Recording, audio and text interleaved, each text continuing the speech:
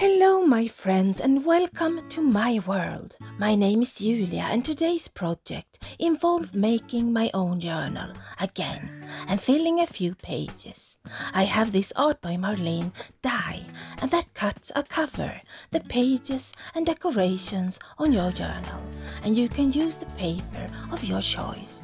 Now I like to work big, but I'm going to give this a go using Tim Holtz stamps and inks in this journal. And we have animals starring in this journal.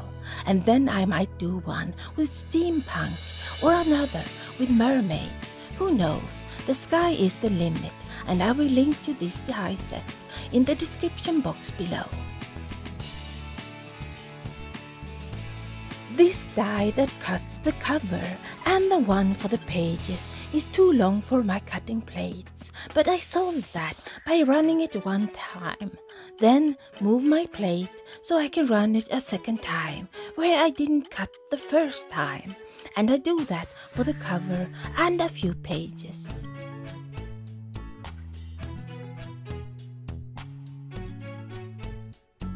So now I have the cover and pages, and it's time to start inking, stamping and much more.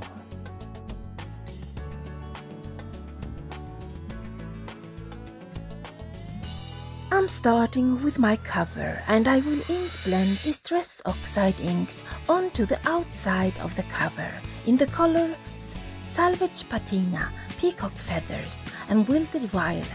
I go back and forth between the colors so many times that I had to leave some of it out, but in the end I am happy. Every time I lay down a new color, I then go back to the one before to make the blend smooth.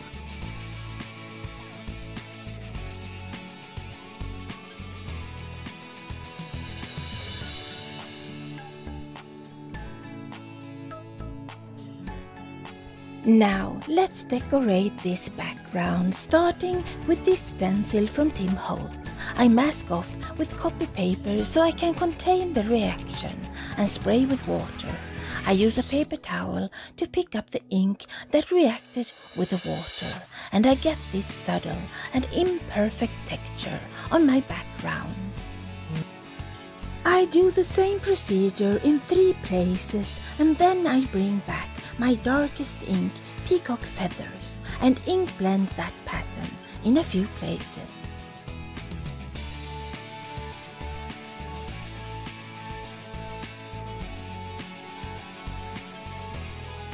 Next I'm using another stencil and an embossing dauber. I put some embossing ink on my surface and stencil in that writing along the edge before I cover it in clear embossing powder and melt it until smooth and shiny, and I do the same on the other side of the front cover. Then I bring out archival ink in black soot and go around the edges, blending it in a bit around the embossed words so they really pop.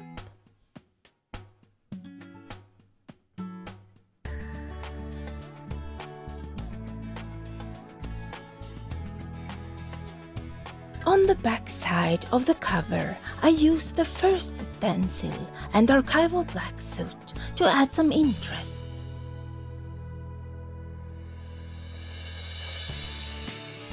The last thing for now is to add some white splashes. I use gesso mixed with water and use a fan brush to get those small white dots.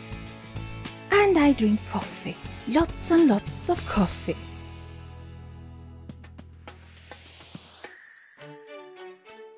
For the inside of the cover, I use Distress Oxide inks in Kitch Flamingo, Speckled Eggs and Mermaid Lagoon, and I blend them randomly, but as always I go back and forth between the colors until they blend. I'm going to use the same technique for the inside as I did for the outside, but another stencil. I spray with water mixed with perfect pearls in a few places and get this subtle shimmery pattern on my inside cover.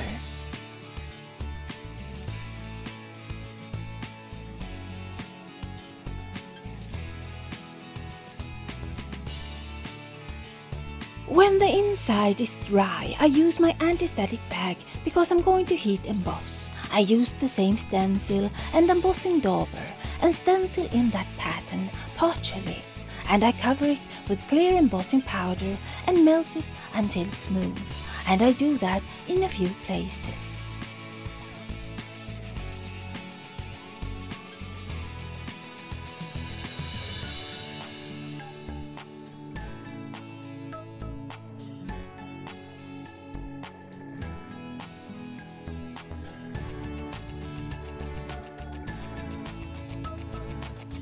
Next, I do as I did before. I ink blend the archival black soot over the embossing, and I can wipe off any excess ink on the embossing with a paper towel.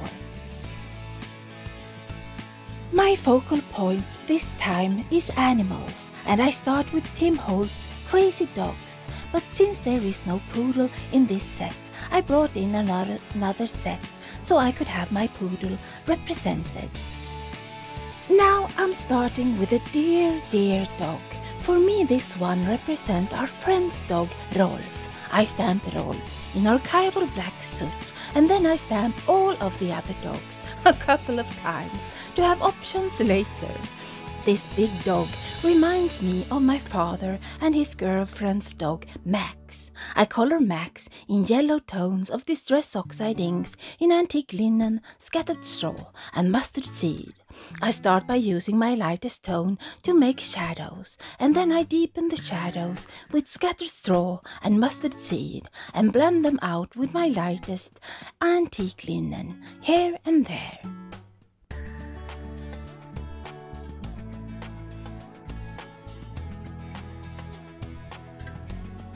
Rolf is a black and white Chinese powder puff and a gentleman, and I'm using Distress Oxide inks in black soot and hickory smoke. I made his tummy white, as well as his eyebrows and mustache, and I use a white gel pen to achieve that bright white. I use 2 pink shades for his nose and a blue for his collar.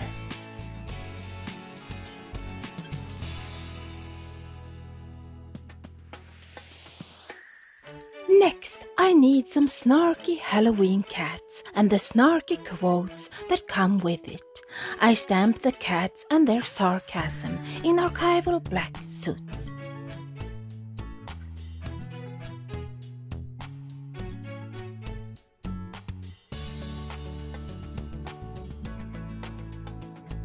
The last animal I'm going to add is the crazy birds, because they are awesome and have such amazing facial expressions. I stamp them in archival black soot and add them to the cats for coloring.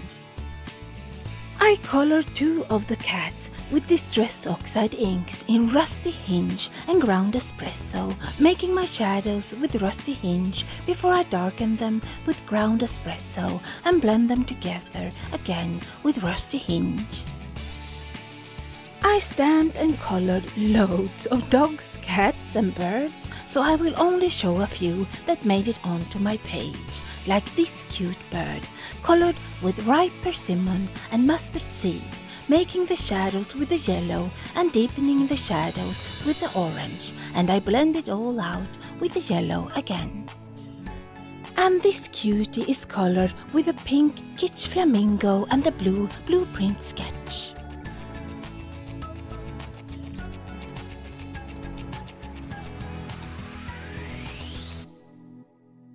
Next, I'm stamping a couple of poodles that actually resembles my own dog, Boo. She is a brown, small poodle with a temper.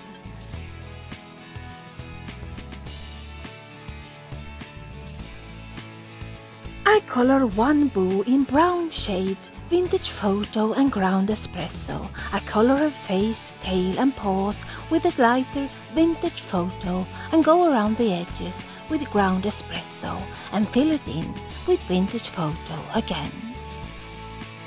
Now we can't have it too realistic, can we? So I color the other Boo with Blueprint Sketch as the lighter shade and Chipped Saphire as my darker, and I do the same procedure as before. Speaking of realistic coloring, I colored another Rolf in turquoise shades, Salvaged Patina as my lighter and Peacoc Feathers as my darker. I color a few more birds before I move on to the actual pages. For this page I'm thinking ink smooshing, and I chose 3 Distress Oxide colors: Mustard Seed, Twisted Citron and Rustic Wilderness. Starting with my lightest Mustard Seed, I smoosh the ink pad on my surface, spray with water and dip my page a few times. I dry it off before I use a new color so the inks layer rather than blend, and I do it for all of the colors in many layers. Then I bring out a blending tool and use the same ink pads to enhance the color already there. Last on this first part of this page, I bring out archival black soot and darken the edges. For the other side I chose picked raspberry, ripe persimmon and mustard seed, and I do the same as before, dip and dry and dip again until I'm happy. And then I go to the ink pads with my blending tool and bring out that pink. For the 2 pages remaining I use Distress Oxide sprays. I spray with water and then squeeze lemonade, cracked pistachio and peacock feathers. Then I spray the next page in squeezed lemonade, dried marigold and fired brick. For the other sides I will use wilted violet and picked raspberries, and for the other page I used abandoned coral and peacock feathers. Now, this is a Tim Holtz inspired journal, so I thought I would use this Halloween stamp set to make everything less cute. I stamped that owl in Versamark embossing ink and cover it with Ranger's glittery black powder and melt it.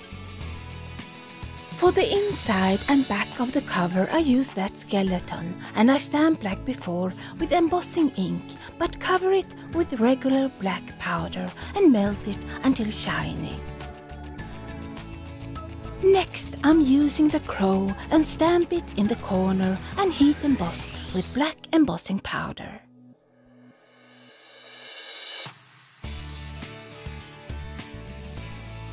For the back side I stamp parts of that skeleton in 2 places and heat emboss them until smooth and shiny.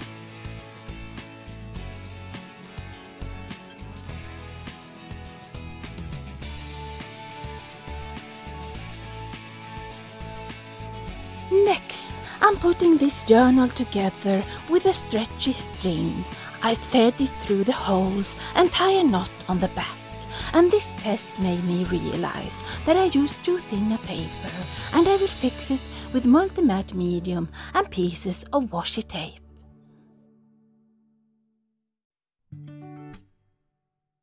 So, moving on, I get to work on the pink and purple page, and I use this stencil and black paint to stencil in the notes. Then I pull out 2 musical note stamps and stamp them around the edges and heat emboss them, framing my page.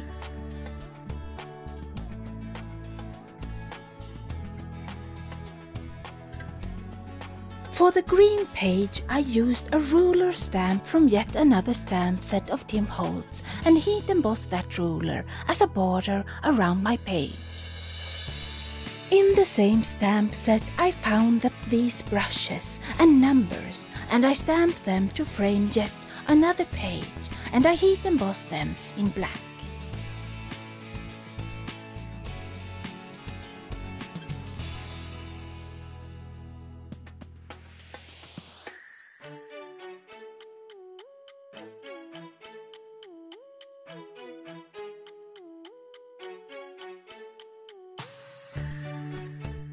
For the last page I bring back a stencil from before and an embossing dauber, and I stencil with that embossing ink before I cover it in black powder and melt it.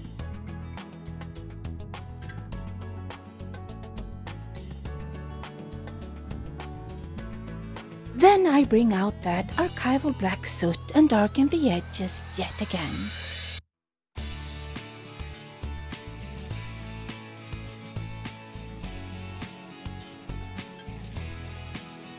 The stars of the show are here, and I glue Max, Rolf and Boo to the front cover.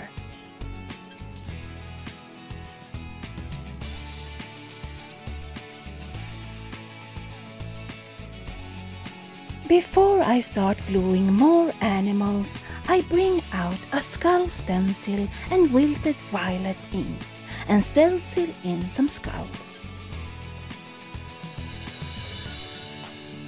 Next, I glue down one of my cats running and pop up that intense looking bird on foam tape and glue it down behind.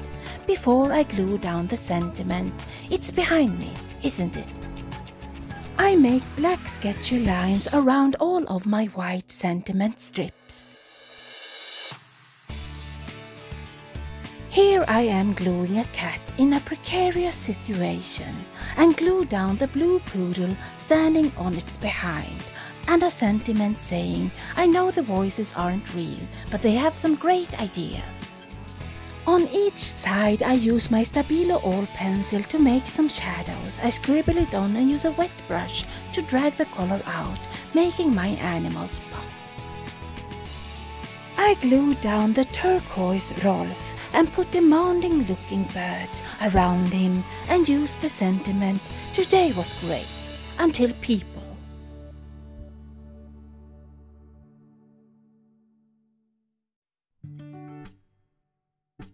Last but not least, I glue down a guilty looking cat and two birds and the sentiment, I meant to behave, but there were too many other options. And with that, this mini art journal is finished. Thank you so much for joining me, and I hope you will come back soon again. Until the next time, see you soon.